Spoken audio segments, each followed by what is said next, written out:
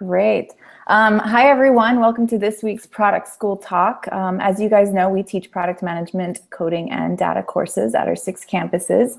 You guys can find more information on that at productschool.com. Today, we have a very special guest with us. He's done an AMA in our Slack community with us before, and it was awesome. And he has a lot to share with you today, guys. So I'd like to welcome Kenneth Berger, the very first product manager for Slack. Welcome, Kenneth. How are you doing today? I'm doing great. Thanks for having me. Awesome. Well, we're really excited to have you today. I know you have a presentation set up, so I'm going to give you a couple minutes to start screen sharing there and everything. So, all right, I'm on it. Awesome. So Kenneth is, while he's sharing that and getting that set up, just so you guys know, we're going to take questions after his presentation. So we'll have about 7 to 10 minutes for that. And you guys can just type them right next to the YouTube link. So yeah, I'll let you take it from here. Awesome. Thanks, Cassandra. So hi, everybody. It's very nice of you to have me. I had a ton of fun doing the AMA, I guess, a few months back. So excited to share a little bit more about what I learned at Slack, because it was definitely an interesting time for me. So you probably know, Slack's been on a pretty amazing run for the past few years. And of course, the question that everyone asks me is, how did they do it, right? What's the secret sauce? What was the thing that sort of made that growth so explosive? And I'm always a little disappointed because I have to tell them, well, there is no secret sauce. That said, when I compare what we did at Slack and what the culture was like there to what we did at some other companies that I worked for over the years, there really were kind of a few things that I thought were notable and different and worth sharing. So, especially in the wake of leaving, I wanted to make sure that I shared that stuff with all of you folks. But first, I wanted to jump in a little bit of an introduction. So these days, I'm an executive coach. So I took my passion for helping people grow into the coaching world. So I've been doing that for the past couple of years. I work with CEOs, CTOs of early and mid-stage companies, as well as product managers. But before that, I was in product management for 10 plus years at Slack, at Adobe for a long time. And I was a founder as well. So I've kind of seen the whole life cycle of product, from founding to growth to maturity.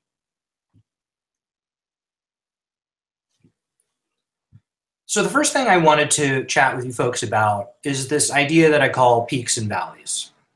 And this is really inspired by the questions that I started getting, once I started working for Slack, because, they would say the most amazing things. And it was so gratifying to see, oh, Slack is so well designed. It's so polished. It's so wonderful. Because from my perspective, I was the PM, right? My job was to see all that was wrong with the product, right? All the things that were not there at all, or that had serious room for improvement, or whatever it was. And so, I started to think about, how do I rationalize these two things? All of the problems or the areas of improvement I see in the product, and how do I rationalize that with all this positive feedback? And what I realized was that it was really that Slack had peaks and valleys. And what I mean by that is that it had areas of the product, sure, that were missing, right? Pieces of the vision that we hadn't gotten to yet, or that weren't especially polished. But it also had peaks. And those peaks were places where we went above and beyond, where we really sort of gave a little bit extra. And that's what people were remembering, right? They weren't noticing all that other stuff that wasn't quite polished or wasn't quite there. They were remembering the things where we went a little bit above and beyond to make the product better, to sort of show what we really cared about. And it's a powerful idea. So the question this sort of begs is, are you building a flat product? And what I mean by that is, it's a lot of people are really enthused with this idea of the MVP, right? The minimum viable product. But the problem with building the minimum is that you're not going above and beyond anywhere, right? You're doing the absolute minimum in every area of the product. And if you're only doing the minimum, how are people going to remember you, right? What's going to stand out in their mind, sort of a year from now, or even next week, right? When they're trying to remember, oh yeah, what was that product I tried out? And I actually use this photograph here to illustrate that, because I drew this from my photo library of photos I've taken on vacation. And clearly I cared about it enough to take a picture and save it. But I can't remember now where this is, what country it is, even what year the trip was on. I don't remember whether I was on a car or on a bike or on a train. I mean, so it's pretty, right? You know, it was pretty enough to take a picture. It's serving its purpose in some sense. But the memorability is what's lacking, right? You know, when you build a flat product, when you sort of take this picture that's good but not particularly notable in any way, you're not necessarily doing enough. You're not doing enough to really make people love your product, to make people remember why you're special, why you're differentiated, why, you know, your product is doing something new. So there's a great quote from Paul Buchheit that relates to this, and it's from his essay, "If your product is great, it doesn't need to be good." I really like that title. I'm very jealous of good titles. And the quote is pick 3 key attributes or features, get those things very, very right, and then forget about everything else. And I love this quote, and I think it's really relevant to everyone in product. But the point that Paul was making was at the high level, right? That we should be focusing on generating value for our customers in 3 key areas in the product. But that's kind of big, right? I mean, generating 3 key areas of value creation, that could be a lot of work. I mean, who knows how much engineering that is to sort of build that up and get it really working. And what I realized at Slack was that peaks don't need to be big. And what's powerful about that is that, you know, when I say a peak, I don't mean, you know, a whole area of the product to build out. I don't mean a giant feature you need to build. I mean going above and beyond in the small ways, right? Just enough to show that there's a little intent there, that you really care, that there's something that's a little bit different than all your competitors or all the other players in your market. So let me give some examples of what I mean. So first example from Slack is around the @channel feature. And if you're not familiar with @channel, what it does is when you put @channel in a message, it notifies everyone in Slack or everyone in the channel in Slack. And that could be 10 people, it could be 100 people, it could be thousands of people, like in the product school Slack. And so it's a high-risk operation, right? Because you can't take it back. You know, once you send an @channel, there's, you know, you've notified these people potentially around the world. And so we decided, all right, we're not just going to do a default notification dialog. We're going to go a little bit above and beyond, and, you know, have something that's specifically designed. So we show you the number of people you'll be notifying. We show you the time zones to illustrate the global effect, see if you're going to wake them up. We have the keyboard shortcuts for expert users. We have a link to the team settings for admins. So we thought of all these different user groups. But to me, ultimately, that's just good design, right? It's not necessarily a peak in some sense. For me, the peak here, right? Our little cartoon friend crowing to the right of the dialogue. And what's powerful about the rooster comes back to that idea that this is something you can't take back. Ultimately, we can try and make this operation lower risk. We can try and sort of soften the impact. But, you know, every once in a while, people are going to make a mistake, and we want to make sure that they know that's okay too. And so using the rooster to soften that impact was sort of the key insight here. Now, you know, what a lot of people ask me about this is, okay, Mr. Product Manager, so did you spec rooster in the spec? Like we have, you know, build cartoon rooster to make everyone feel better? Of course not, right? And then the point I want to make about peaks is not that we all need to be building cartoon roosters into our products, but that we need to give ourselves the permission to go above and beyond. Because what did happen was I set the context for my engineering and design team around sort of what we were trying to do in the situation. And then when the designer came back in his first iteration with this rooster idea, we all said immediately, this is going in the product. It felt so right. It was clearly an expression of what Slack was about. A little bit playful, a little bit fun, but also about work, right, and getting stuff done. And so that permission we gave ourselves to say, okay, when you put a cartoon rooster in the design, it's okay to ship it. It's okay to spend a little bit of time to go above and beyond. That's the important thing to take away. Because I think there are a lot of other teams where they would have seen this and said, we're not going to spend time on this, right? We've got a million other things in our backlog. Even if it's not a lot of extra time, we're not going to spend time on this because we're a serious company that only works on things that are absolutely necessary, the minimum viable product. And so the perspective on what's really minimum, I think, is the thing to take away here.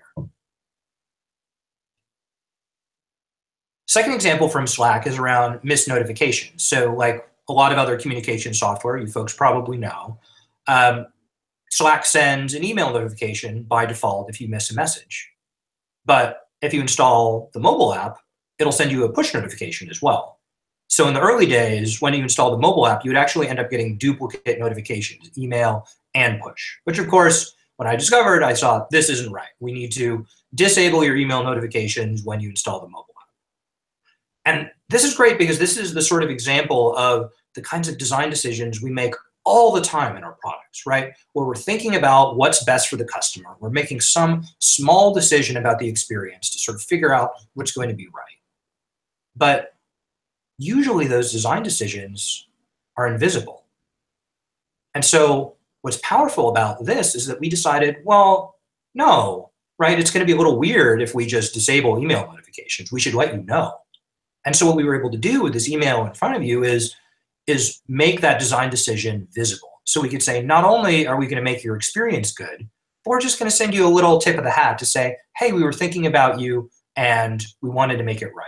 And so that way, this design decision that used to be invisible, all of a sudden it's a peak because this customer who's probably never thought about the team behind making the software suddenly knew, gosh, someone was thinking about making this little detail of the experience right for me. And knowing that that's the brand behind Slack, that that's the sort of ethos behind Slack, is sort of more powerful in a certain way than any sort of functional feature could be.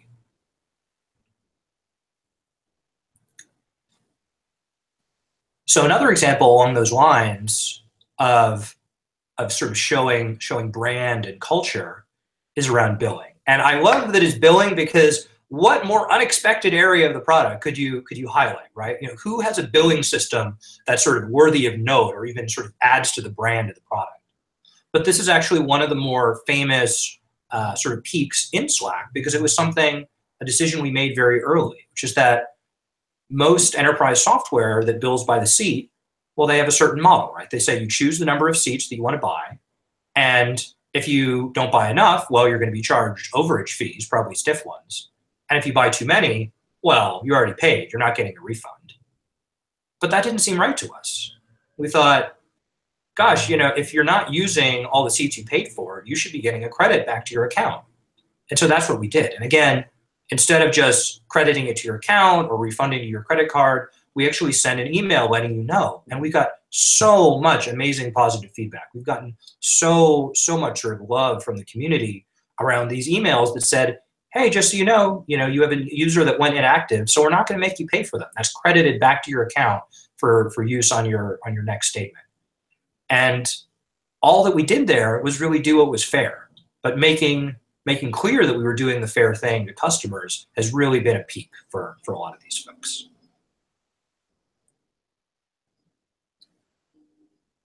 Last example I wanted to talk about was emoji reactions. And so this has become a little bit more commonplace since Facebook added reactions a while back.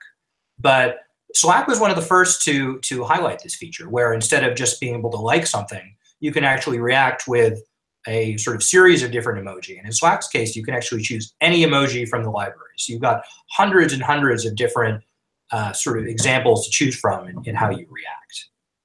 And I just love this feature because of my time working at Adobe on the Creative Suite. Because every year we would release a new version of the Creative Suite. And every year, one of the themes would be more expressivity, more tools in Photoshop. Because even though Photoshop has way too many tools, right? Nobody really needs more tools in Photoshop.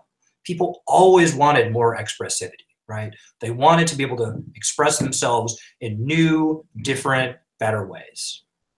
And the thing about folks who are sort of more in the business world is all of us, probably the most common creative act we do is communication, right? Whether it's Slack, whether it's email, whether it's phone call, whatever it is, that's a creative act. And so I look at emoji reactions as simply giving more tools, giving you more expressivity in how you express yourself in this creative act that we all do every day. And the power of that in terms of peaks, I think is really shown here in this sort of middle message saying, hey, we've launched this app to the App Store. Big kudos to Brett and Dortis. And in so many modes of communication, this would just be a dry message. No response, no emotional sense, even though it's a big moment, right? Launching, sort of going out there to the public. And so with emoji reactions, you get not just the like, but you get the clapping hands, you get the party hat, you get the fire, you get dancing lady. You get to have this emotional impact that you could never have with a sort of more constrained mode of communication. And so that's really the power of emoji reactions, that you could look at it as just, oh, well, we've got more tools for how you react to a message. But really, it's about creating emotion, about creating more expressivity in how we communicate with one another. And that is a creator of a huge number of peaks in terms of people's day-to-day communication.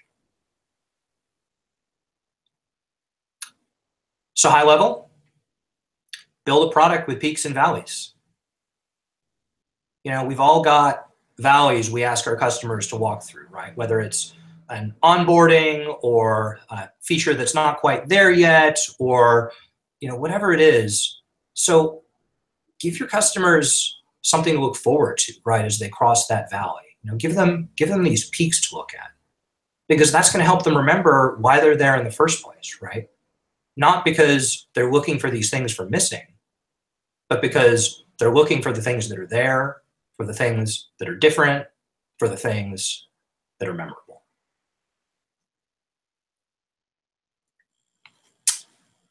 So that's peaks and valleys. Next idea I wanted to talk about is it's a little bit of a controversial one.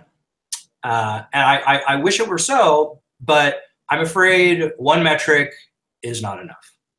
And the reason I say that is because so many people are really enamored of this idea of the one metric that matters, right? This idea that you can align your whole team, no matter the function or the group, around a single metric, whether it's active users, revenue, retention, having this one thing that everyone can rally around. And this idea is appealing, right? Sort of getting your team together, rallying around one metric. It's a seductive idea. But especially as product people, I think the danger is not acknowledging that we have effects on more than one metric. That with every decision that we make, with every sort of change in product direction, we're probably affecting hundreds of metrics, right? It's certainly not just one. And so if we really want to understand the cumulative impact of what we're doing, we can't only look at one metric, right? Certainly there's priorities. Certainly there's ones we want to focus on for a given year or quarter or team. But if we're going to look holistically at the product, we need to understand in a little bit more depth. So I wanted to tell another story from Slack. And this takes us all the way back to the spring of 2014. And this was an interesting time because I joined just after the official launch. And what we're looking at here is the graph up to that time. And so this is what I was looking at as we joined. So if you think about the metrics, man, the quantitative is up and to the right. This is what we all want our graphs to look like, right? The absolute number isn't necessarily that high, maybe 14 or 15,000 active users. But quantitative metric looks great. Qualitative metrics looked really great. Twitter loved us. We actually had a lot of positive messages in customer support, which was unheard of for me, where I was used to customer support being 100% negative. So I had to ask myself, with these amazing metrics, me being hired to make the product better, what was I there for? And so I started going around to the team, getting to know everyone and asking that question, right? What's the future of the company? Where are we going as a business? And the answers I got back actually were largely aligned, which was that it was all about big teams, right? That this graph that we're looking at represents people that were really just like us, right? These small teams, startups in San Francisco and LA and New York, right? Largely very technical. Of course they love the product, right? They were just like us. If they didn't love a product that was made just for them, what were they going to love? But we knew that that wasn't enough. What about the teams all around the world? What about the non-technical teams? What about all the hundreds of different kinds of companies we wanted to serve? And so that gave me my marching orders, right? And one of the first things I did at Slack was do a set of customer visits with our largest teams, including Braintree. And what was interesting about Braintree was that it wasn't even that large by current standards, right? I think it was maybe 400 or 500 people at that time. But the visit to Braintree opened my eyes because the metrics weren't wrong, right? They were growing very fast, both as a company and in their Slack team.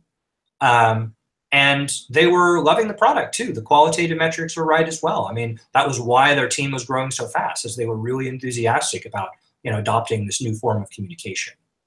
And yet, at the same time, they were having huge numbers of problems because we'd never seen a team this big on Slack. So there were all sorts of scaling issues. Dialogues weren't big enough for the number of users they had. Performance was bad on the number of messages they had. There were so many things, both in terms of UI and performance and missing features, that it was really becoming a serious problem for them. And so at the same time that they were one of our best customers, they were also one of the ones that were most at risk for losing. And so this was amazing because it galvanized the team into action, because we realized there was a bunch of low-hanging fruit in terms of features that we could fix to make it work better for a team of 500 or 1,000 or 5,000 people. And so we were able to ship some quick wins on that within a couple of weeks.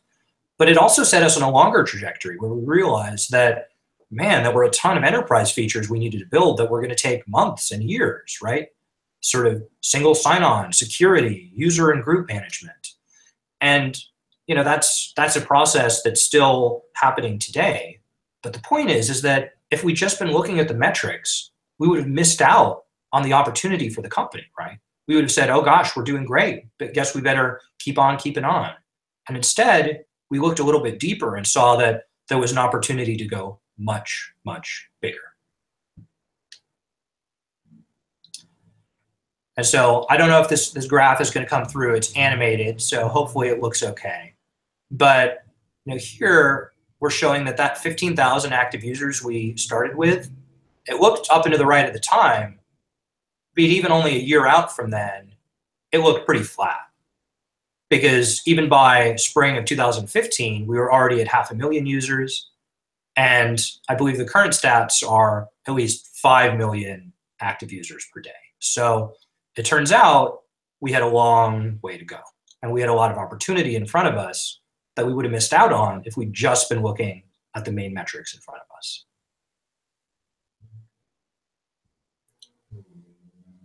So the more practical point I want to make here is that every product decision is a trade-off, right? So let's take a couple of examples, right? So let's say we're going to send an email to a customer. So maybe our positive metric is they're going to click, but we also have at least one negative metric, right? That some people are going to unsubscribe if we send another email. And let's say that we've got a 50% click-through rate. So 50% of our folks click. Great. Right? I mean, 50% would be an amazing click-through rate. But let's also say that the other 50% unsubscribe, or 50%, or those clicks are all on the unsubscribe link. So all of a sudden, the meaning of those metrics has really changed, right? That if you're not looking at multiple metrics, you're not really understanding the full story of what's happening here.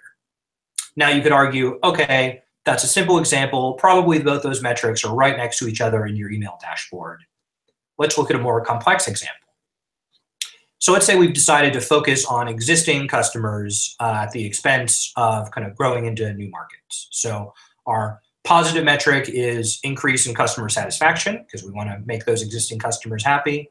And our negative metric is limiting growth into new markets. Well, in this case, gosh, I mean, where do these metrics even go? I mean, customer satisfaction, that might be a survey, you know, quarterly or monthly. So you're going to have some delay on the data. And then growth into new markets, maybe that's in a revenue dashboard. But what does new markets even mean? Is that broken out in that dashboard? Or are we going to need to sort of have a new way of segmenting our data? What does limiting growth mean? Is flat growth okay? Or do we want to maintain the growth rate that we had before? What's the real definition of sort of, you know, what we want to happen? And if it doesn't happen, do we have a plan B? Are we ready to abandon this plan if it seems like it's not working out or the impact is too big on this sort of limiting growth into new markets? You know, especially when you're making a big decision like this, it pays to really understand what the different scenarios are and what you're going to pay attention to and when you might have to change your mind.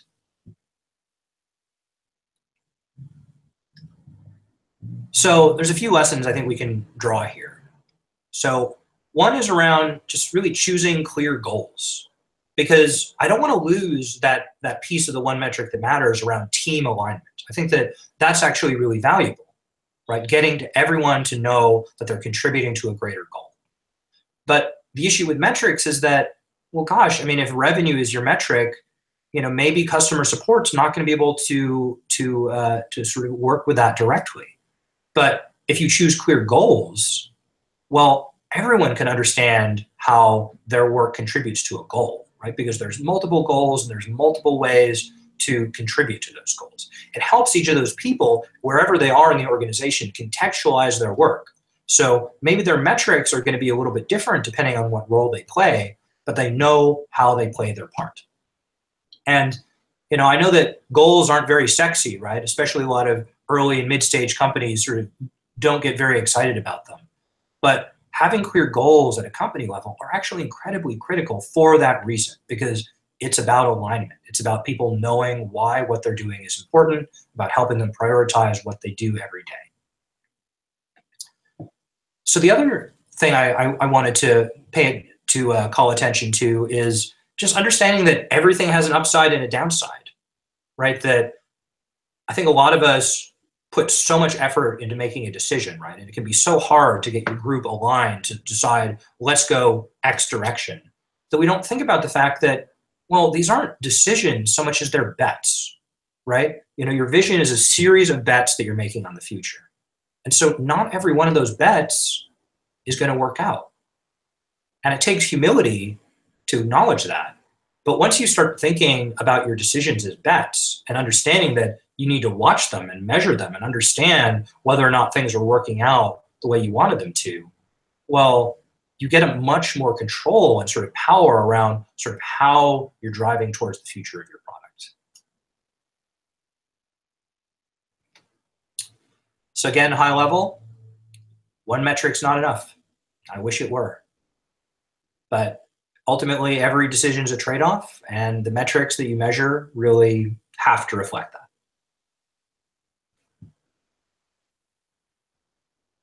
And that's all I got.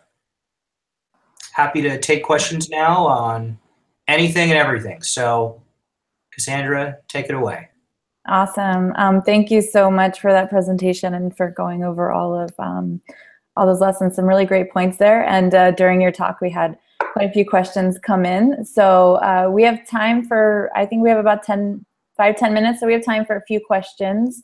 Let's see. I wanted to go back a little ways because we had quite a few come in. But this one's from Andrea. Were these product decisions based on existing values that you wanted to reflect in product, or did they emerge organically as a result of the team's values? I'm not 100% sure I understand the question. So the question is, do we? Yeah, I'm not. I believe this was based more on Slack's tone and personality behind the software. Oh, I see. So especially in those early days, I mean, I started at Slack when they were only 25 people. So I think in the beginning, the sort of brand and what felt right in terms of tone and voice and decision making was really more instinctive. And so one of the things that happened over time as we grew was we realized that it was important to not just sort of fly by the seat of our pants, but to really understand that your company transforms as you grow. And so if you want to keep things from when you were small, you need to actively identify those, because they're not necessarily going to stay, the stuff from when you were 50 people when you're 500 people. Right. And so yes, part of what we did was really start to identify more formally what our voice was like, what our brand was like, sort of what kinds of decisions we would make, how we valued customer support, how we valued sort of various types of features. And those things, because we identified those things proactively, we were more able to maintain those as the company grew. Right. Okay. Awesome. Here was one of the first questions that came in. How does user journeying play a role in some of these invisible design decisions? So can you speak to the process a bit more, and who do you get involved in these conversations? So user journey is definitely a useful tool to think about, especially for a tool like Slack, where, I used to joke we had a 37-point onboarding, because, you have to be aware of Slack and then try it out and then start a new team and then invite people to the team and then get them to send messages and then get them to invite more people and then upgrade to paid. And so, the journey to a fully active team was a very long one and involved a lot of people and roles. So, in order to make that problem, just something we could digest, we definitely sort of had various kind of roles that we focused on, right? So there were people who were more focused on people considering Slack and sort of that onboarding experience in terms of helping them understand just what it was. And then, a very different set of people who are more focused on things like enterprise features for IT managers and large organizations, and another focused on satisfying the requests of expert users, because those expert users are nothing like the folks who are coming to the homepage not knowing much about Slack or group messaging in general. Right, exactly. Awesome. So we're getting quite a few questions, people that want to hear a little bit more about your challenges and what you faced as the first product manager at Slack. Can you talk a little bit more about that? Sure. I think honestly at the high level, the biggest challenges were around just that handling transformation as we grew, because, most companies don't grow that fast. And honestly, I wouldn't recommend growing that fast, right? If you have the option, because, your processes and your hiring have more of a chance to adjust over time if you're not growing quite so fast. But knowing that we had the good problem of growing so quickly, it meant we had to throw out and reinvent our product process a couple of times, even over the course of a year, right? We moved offices 3 times within a year. So there was a lot of work there from a product process standpoint in terms of what was the right process for the moment and then not being attached to it when we needed to change, in terms of kind of bringing different roles into the process as they sort of got hired, because we didn't have quality or documentation to start with, and then all of a sudden we did. And we needed to make sure that those folks were informed and felt included and were there at the right points. And there was the sort of social, emotional side of things as well, right? That one of my biggest challenges was that Stuart, the CEO, was, the product visionary of the company. And yet he hired a product team because he knew he didn't have time to focus on this 100% of the time. And so, we really spent a lot of time figuring out just ways to build trust so that he could feel connected to the product process and that he wasn't giving away his baby in some sense. But that, we could also scale the organization in a way that made sense. So. Right, of course. Well, that actually brings us to another question that just came through from Nada. How do you say no to features that other executives or board members or team members might want? Well, I think it depends on the culture of your company. I think that sort of brings up a larger question of just how does your team make decisions? And I don't know that there's necessarily one right way or even 5 right ways to do that. But I think that for healthy teams, the best thing is really just to make sure that whatever that is, that everyone knows it, that there's not a sort of secret way that things get prioritized, or that there's a sort of fake product prioritization, but really, the CEO does the real product prioritization, or the head of product does. So, whatever your process is, as long as it's straightforward and the team understands it, you can usually adjust to it, right? That, that's usually decision making is one of those things that really is kind of part of the base culture of the company.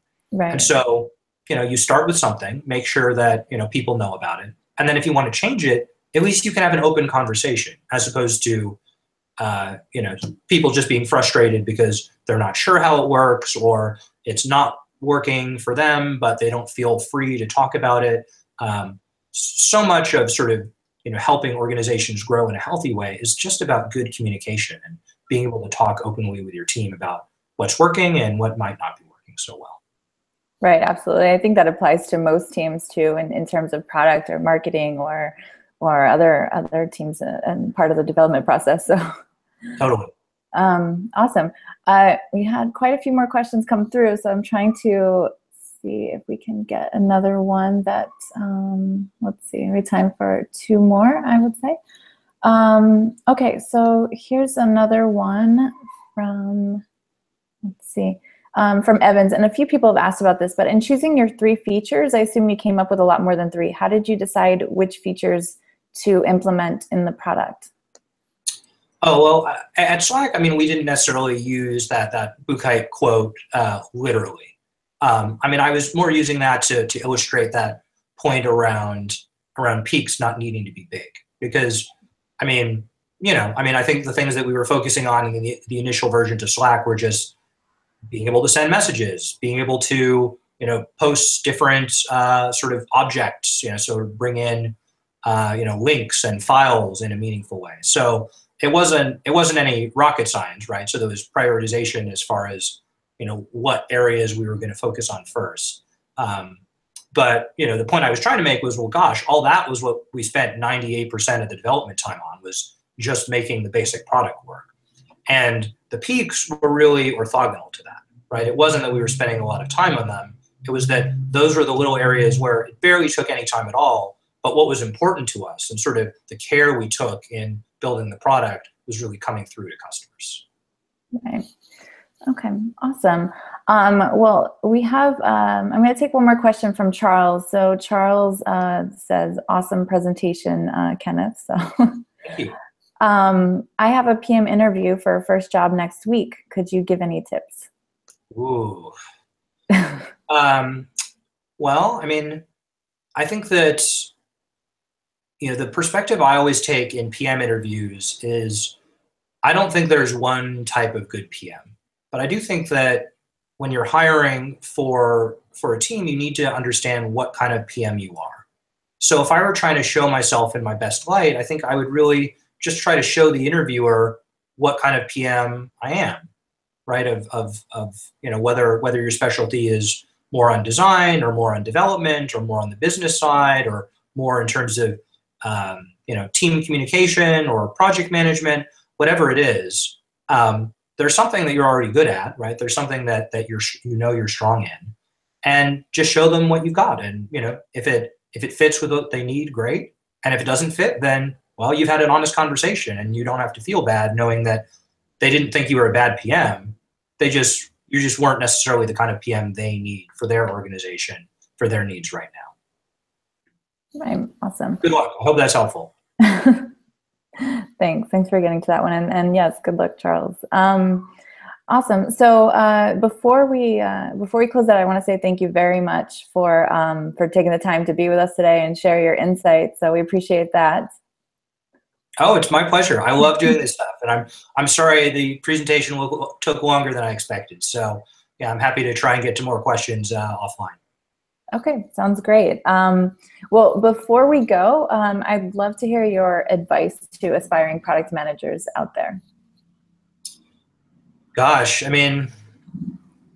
think just being persistent and staying in the work is the best advice for PMs, right? It's part of the magic of being a PM is, there's a million skills you could learn, and you're not going to be perfect at each of them. So really the way you learn it is just by sort of diving into it and being the PM that your team needs you to be at that time. And you'll find yourself growing into skills that you never thought you would have, but your team needed it, and you serve them in their moment of need by just picking it up on as on the fly. And I think that can be stressful, and it can be take some time out of work to sort of read up and understand these topics that you might not be as strong on. But it's really, for me, there's nothing more fulfilling than being able to be the PM that your team needs you to be, when they need to lean on you. And it's just a great way to grow. Awesome. Well, thank you again, and thanks for joining us for another online event. It was great having you. Oh, thank you so much. Great, and thanks again, everyone, for joining us today. As you guys know, we host these every week, so if you subscribe to the YouTube channel, you'll get more information every time we publish a new video. And also, if you have any questions that we did not get to, feel free to drop them in the comments, and we'll try to get some answers to you as soon as possible. Thanks again, and hope you guys enjoy the rest of your day.